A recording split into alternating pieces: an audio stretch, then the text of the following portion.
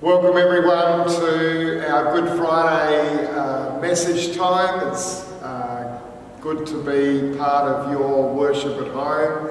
I've got Tim and the boys here, and Joy's been helping on the organ. Welcome.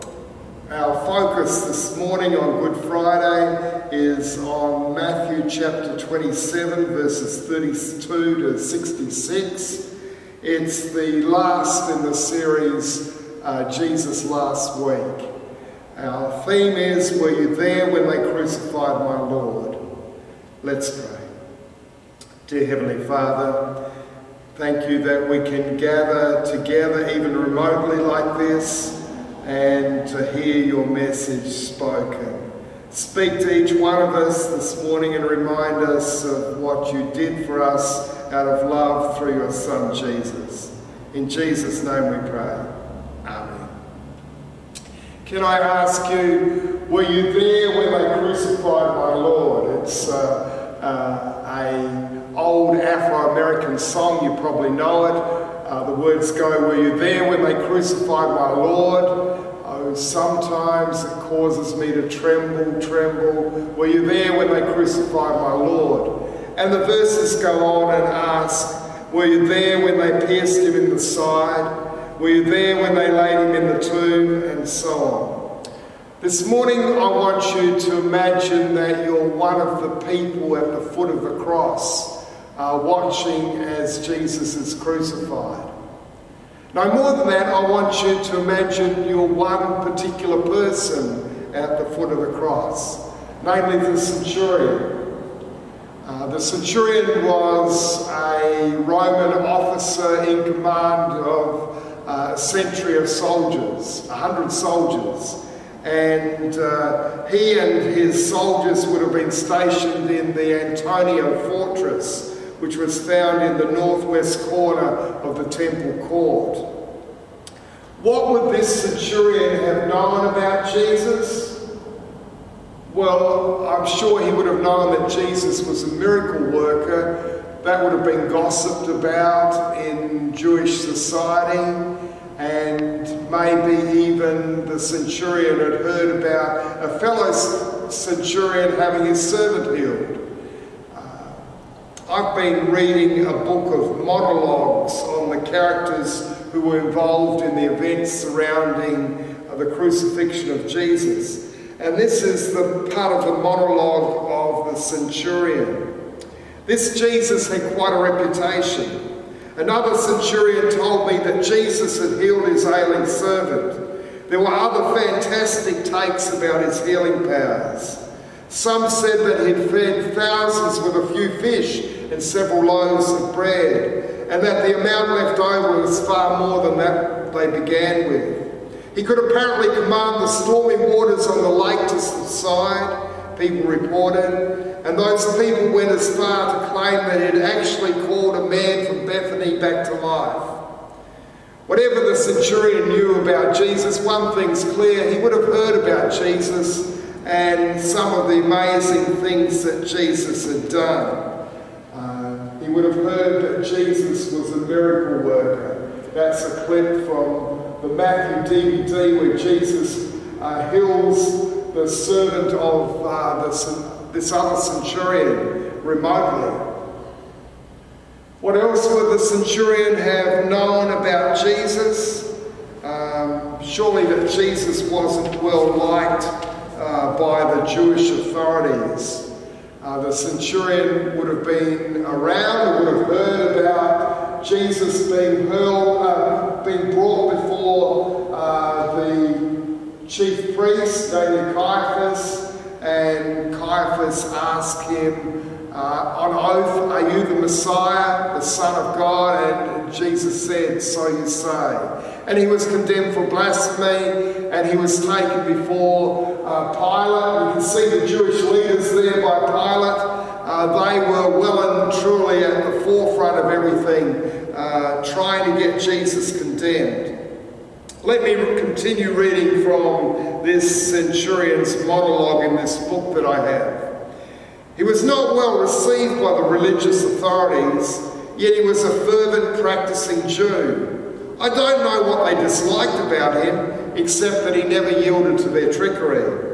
The Pharisees and the Sanhedrin and the chief priests arranged for Jesus to be arrested, paying one of the man's own disciples to betray him, after which the Nazarene was eventually crucified. So the centurion would have known that Jesus was a miracle worker, that he wasn't well liked by the Jewish authorities, and that Jesus had made certain claims about himself. He would have known that. In fact, he would have been there before Pilate, when Pilate asked Jesus, "Are you the King of the Jews?" like they say. And again, Jesus said, "So you say." And there's Jesus before Pilate. And this is the title that was nailed to the cross by the soldiers under the centurion. It reads in 3 languages: Hebrew at the top, in the middle Latin, and down the bottom Greek. Jesus of Nazareth, King of the Jews, is what it says. So the centurion would have been well aware of the claims that Jesus was making about himself. Furthermore, Matthew tells us people passing by shook their heads and hurled insults at Jesus. "You are going to tear down the temple and build it up again in 3 days. Save yourself if you're God's son." So the centurion would have been well aware of the claims. And later, when Jesus was on the cross, the chief priests and the teachers of the law and the elders were jeering at him, saying he saved others, but he can't save himself. Isn't he the so-called Messiah? Isn't he the King of the Jews? If he comes down off the cross, we will believe in him. He trusts in God and claims to be God's son. Well then, let's see if God wants him to save him now. So that's what the centurion would have known about Jesus. What had led him, after the death of Jesus, to cry out, he really was the Son of God. Maybe the centurion was impressed by the way that Jesus handled himself before Pilate. We're told that he didn't say a word. When Jesus was dressed up as a king by the soldiers under the centurion would have observed how Jesus handled everything without fear. A crown of thorns was put on his head, a purple robe on him, and he was given a staff, stick as a king's staff. He was blindfolded too, we're told in another gospel, and people hit him and said, "Guess who hit me? If you're a prophet, you know who hit you." And on the way to Golgotha, the centurion and the soldiers would have been there, and the centurion would have seen the way that Jesus went to the cross carrying his crossbeams. Although along the way he fell down from blood loss, I guess, because he'd been whipped cruelly with 39 lashes, and that's with a whip impregnated with bone and metal, and it cut you to pieces. It could kill you. Anyway, Jesus was nailed to the cross, and the centurion would have seen Jesus on the cross and heard the things that Jesus said on the cross. And I guess the thing that would have struck most of the centurion was Jesus praying to God about the soldiers and the centurion. "Forgive them, Father, for they don't know what they're doing. Forgive them, Father." At 12 o'clock on that Friday, a huge darkness came over the land, which lasted for 3 hours. Now, this wasn't an eclipse, it was Passover time. And at Passover time, the moon is full. So there's no chance of an eclipse then. Maybe it was a huge sandstorm that God had raised up. Whatever, it was a seemingly supernatural sign that something was happening with Jesus on the cross. At 3 o'clock, Jesus cried out with a loud shout, Eli, Eli, lema sabachthani, which means, my God, why have you abandoned me? Jesus was experiencing the blackness that the blackness around was emphasizing. He was experiencing hell. He was experiencing the suffering and the judgment and the punishment that we deserve from God. And he was taking it on himself. The only one who didn't deserve God's judgment, God's Son, took that punishment, that judgment on himself. But back to the centurion. As Jesus died, we're told there was a huge earthquake. Another supernatural sign that something amazing was happening with Jesus suffering and dying on the cross. This led the centurion to cry out, he really was the Son of God. He really was the Son of God. Let me read to you from this monologue again, where the centurion speaks about what he experienced. At noon, the sky was blackened with the most dismal clouds I've ever seen. It was dark as night and everyone became afraid. I heard Jesus cry out with a loud voice some garbled words, and then he breathed his last. And at that instant, it was as if the whole earth was shuddering from grief. There was a quake that caused fissures in the ground, one that zigzagged across Calvary from the cross to the Pharisees themselves, like the accusing finger of God. You should have heard them cry out in fear. Later, someone came running to say that the temple curtain covering their most holy place was ripped from top to bottom in the tremor. And as I said, it culminates with this cry from the centurion. Truly, this man was the Son of God.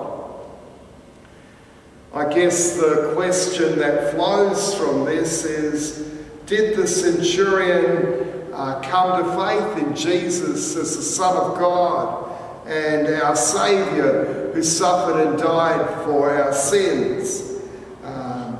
Did he become a follower of Jesus after that? Well, we don't know. We're not told. That's the last we hear of the centurion in the Gospels and the letters and the Acts of the New Testament. I guess the most important question is the question that God's asking us this morning. Where are you at with regard to Jesus? Have you come to faith in Jesus as the Son of God and as your Saviour who suffered and died on the cross for your sins? Have you listened to Jesus and what he says about himself? Have you seen the signs? The centurion saw the signs, the blackness from 12 o'clock to 3 o'clock and the earthquake that happened. Have you seen the signs? The miracles that Jesus did and which are recorded in the Gospels. The resurrection of Jesus from the dead on Easter Sunday. They're signs from God pointing us to who Jesus is, that he is God's Son, that he is our Saviour as he claimed.